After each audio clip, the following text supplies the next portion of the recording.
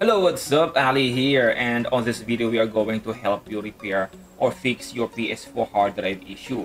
So either your hard drive had some technical issues where the firmware can no longer be detected, thus you see the message that you have to connect your controller using a cable, and it asked you to do a manual update. Or sometimes it can just no longer detect your hard drive. Let us start with the worst case scenario, because any issues regarding your PS4 hard drive is an indication that your PS4 hard drive is in need of replacement. And at the end of the video, we'll also discuss some stuff, what could be the reason that lead to this issue, and also provide some tips how we can prevent them. So when you see this message, it simply means that your PS4 can no longer detect its hard drive. And to fix that, we have to replace your hard drive. And to replace the hard drive, we're going to need some stuff. First, we'll need the Phillips screwdriver. Then we'll need the data cable to connect our controller, and a USB or a external hard drive to update the PS4. And also we'll need the necessary update file for the update. Now let us start with the PS4 FAT. To remove the hard drive of the PS4 FAT, on the top cover, this one, you'll need to pull this up. Once you see the space, you can just go ahead and remove the top cover. Now you will see the hard drive here. Here we'll need the Phillips screwdriver to remove this screw here. And once removed, we can just pull out the hard drive. So actually, this is the PS4 that we are going to use for this video, because it just so happens that I need to replace the hard drive of this PS4. But before we proceed, I will also show you how we can remove the hard drive for the Slim and the Pro model. For the PS4 Slim, you will find the hard drive at the back of the PS4. Simply pull this up, and you will see this screw on this part. Just remove this screw. And once removed, you can remove the hard drive by pulling this one out. Then for the PS4 Pro, the hard drive is located also at the back of the PS4. And to remove the cover, simply pull this one out. There you go. Now you will see the hard drive here. Again, remove the screw. Once removed, you can just pull out the hard drive.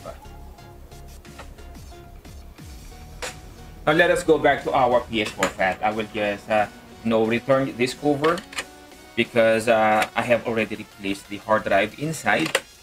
Next, we are going to need the controller and the data cable. Before we proceed to the actual update, we have to prepare the update data first. So here we'll have to be careful, because we don't want to install a wrong update that we need.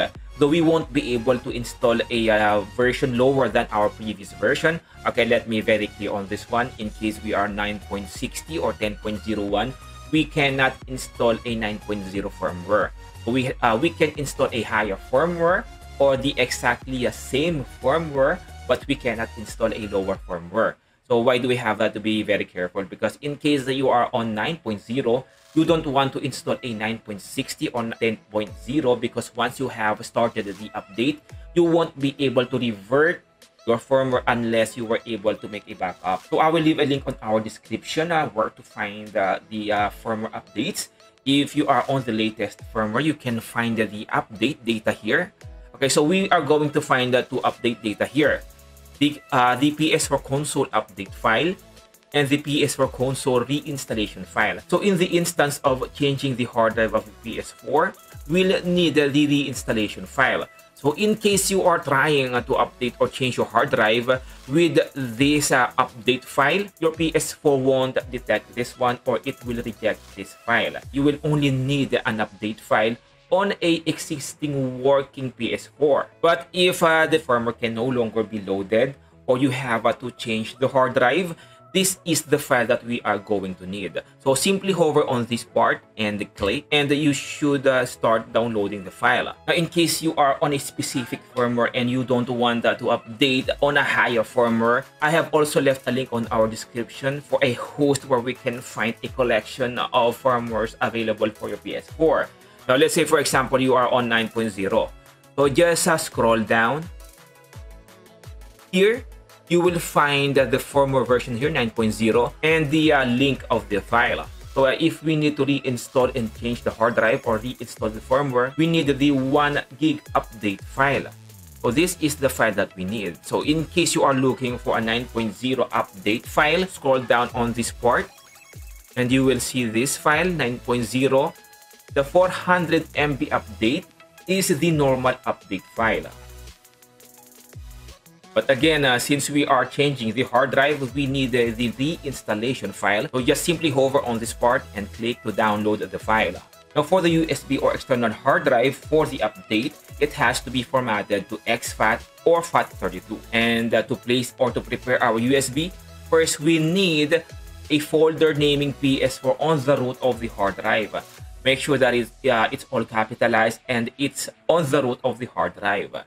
So inside the PS4 folder, let us create another folder, update, again all capitalized. And here we are going to place our update file for our PS4 to recognize the update file. It has to be exactly like this one. Okay, so once we have prepared the hard drive, now we'll have to connect the data cable with our controller and our USB with our update file. Now back on the screen, once we have connected our USB cable to our controller, just simply press PS button. Then the PS4 will ask us to insert a USB with our reinstallation file. Now going back the previous page, when the PS4 is asking for a controller, if you are pressing the PS button and you are not proceeding on this part, that means that the USB cable that you have is just a charge cable. What we needed to register a PS4 controller on a PS4 is a data cable. You can use a charge cable to charge your controller, but on this part where the PS4 is asking for the controller, you won't be able to use any charge cable. You will have to use a data cable. So if you're not going on this part, you'll have to change your data cable. And once you are here, simply press OK. And another thing, if the PS4 is, or if you're getting an error here that the update data cannot be found or the update data is corrupted, that simply means that we have the wrong update file. Again, for the reinstallation process or with the changing the hard drive, what we need is the reinstallation file. And once you are on this part, just choose yes.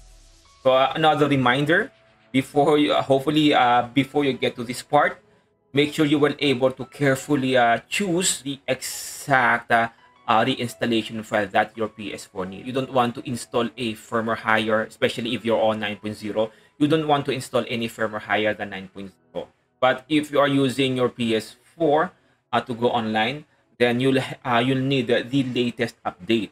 So once you get to this part, you have successfully changed the hard drive and reinstalled the firmware. You'll just have to run a initial setup on your PS4.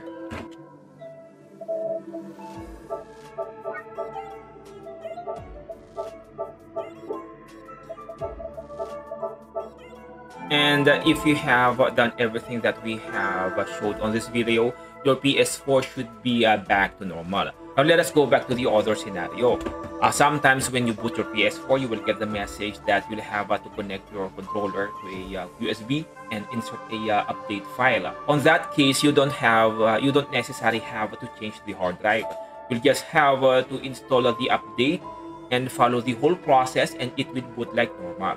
But again, like what we have mentioned earlier, if that happens, or if that happens on a regular basis, that means that your PS4 hard drive is in need of replacement. And another thing, sometimes PS4 will be stuck on a blue light. It's stuck on the initialization process. There are some cases that the issue is just a hard drive, or you just have a bad hard drive. You can change the hard drive. I'm including this on our video because sometimes it is also a hard drive issue, and changing the hard drive can fix the issue. So let us go now on what are the things that may have caused this this incident. Well, unfortunately, all PS4 will eventually get to this scenario. The hard drive is one of the most used part of a PS4 or any console. The only thing that we can do is do the necessary steps to take care of the hard drive. So what can we do to take care of our hard drive? The very basic thing that we can do to take care of our hard drive is always do a proper shutdown. Now, if you're in the middle of a game and you're just using a safe mode, and it will definitely help if you have a UPS. Because if you are on rest mode and you had some sudden interruption on the electricity, so it will count as a improper shutdown, and it can cause some errors on your hard drive. So it's just a small chance, but it happens to me twice already when I left my PS4 on rest mode, and when I resumed playing, the PS4 it had to reinitialize, so I have lost all of my save files. So if you are going to leave your PS4 on rest mode, you are at least using a UPS. So another question here, or another concern, can we use SSD as our PS4 hard drive, and does it help? Well, yes, we can use SSD. You can also just follow the same exact process that we do. And does it help, or does it improve our gameplay?